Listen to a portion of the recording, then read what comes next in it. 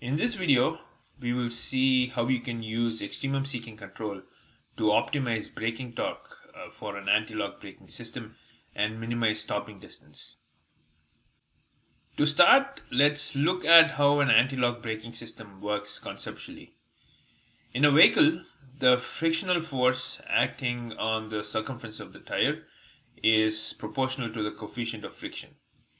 This coefficient of friction has a maximum for a low non-zero wheel slip value and decreases as the slip increases.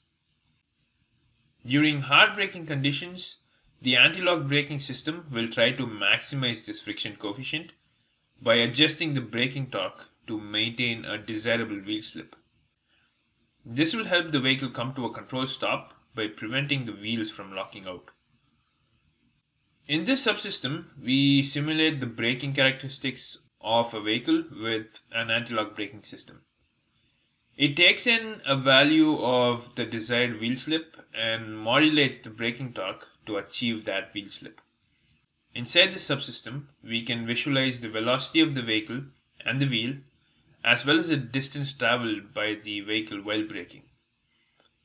Also modeled are the friction coefficient between the road and the tire surface and the achieved wheel slip calculated by this expression.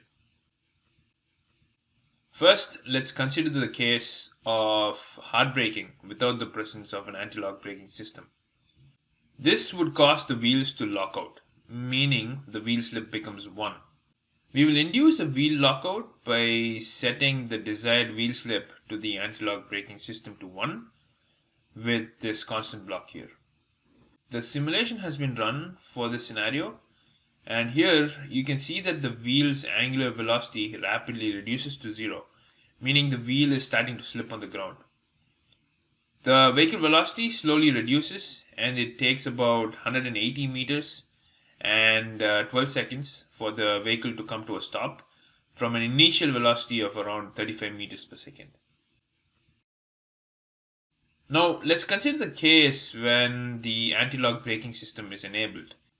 We will use Extremum Seeking Control to find the desired wheel slip that the anti-lock braking system should achieve to maximize the friction coefficient characteristic and in turn minimize the stopping distance. We will make use of the Extremum Seeking Control block introduced in Simulink Control Design of R2021A. This block provides a model-free real-time adaptive control approach for automatically computing optimal control parameters that maximize a static or dynamic objective function. It tracks the maximum of the objective function by modulating, otherwise perturbing the parameter being optimized with sinusoidal signals, demodulating the resulting perturbed objective function, and updating the parameter value by integrating the demodulated signal. For this example, the input to this block would be the objective function, that is the friction coefficient that we would like to maximize, and the output would be the optimal control input to the anti-lock braking system, that is the desired wheel slip. The block dialog of this block shows how the controller is designed and lets us set the parameters of the Extremum Seeking Controller. Under parameters, we will set the number of parameters to be tuned to be 1, since we are only tuning the desired wheel slip. Now, we need to provide a good initial condition for the desired wheel slip so that the controller can converge to an optimum value. We will pick this initial slip to be 0.15. For the frequency of the modulation and demodulation signals, we need to choose a frequency lower than the frequencies of the important system dynamics. Let us set this to 0.7 radians per second. Next, the learning rate controls the rate at which the block updates the slip parameter. We will set this gain to 0.3. Now the product of the modulation and the demodulation signals along with the learning rate controls the convergence speed for the algorithm. For most applications, the demodulation amplitude is much larger than the modulation amplitude, So for this application, we'll set this to 1 and 0.02 respectively. Next, let's specify the phases of the modulation and demodulation signals. For this application, the demodulation phase phi1 and the modulation phase phi2 are set as pi by 2 and 0. For your applications, set phi1 and phi2 such that the cosine of phi1 minus phi2 is greater than 0. Now we'll enable the high pass filter to remove any signal bias from the friction coefficient objective function before demodulation. We can also enable the low pass filter to remove high frequency components from the demodulated signals before the update of the slip parameter. We will specify these cutoff frequencies for the high and low pass filters to be 0.5 and 1 radians per second. Click OK to finish parameterizing the Extremum Seeking Controller. Now let's rerun the simulation for hard braking to stop the vehicle.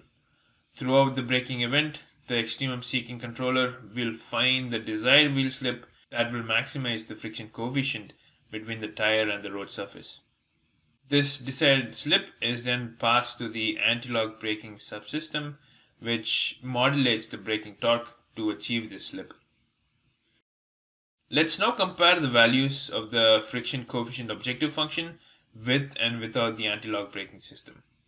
Here we see that the Extremum Seeking Control tracks the maximum of the friction coefficient characteristic at 0.6. This brings about maximum deceleration and a shorter stopping distance of 110 meters in just over 6 seconds, as we see here, compared to the scenario where anti-lock braking was disabled.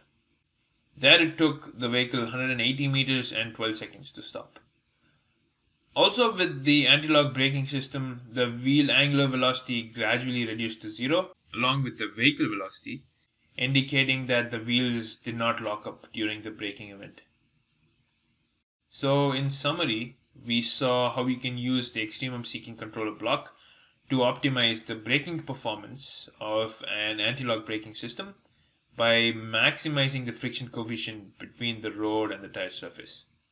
Further, you can also generate C or C++ code from this block and deploy it to hardware, allowing you to test and integrate your controller design on hardware.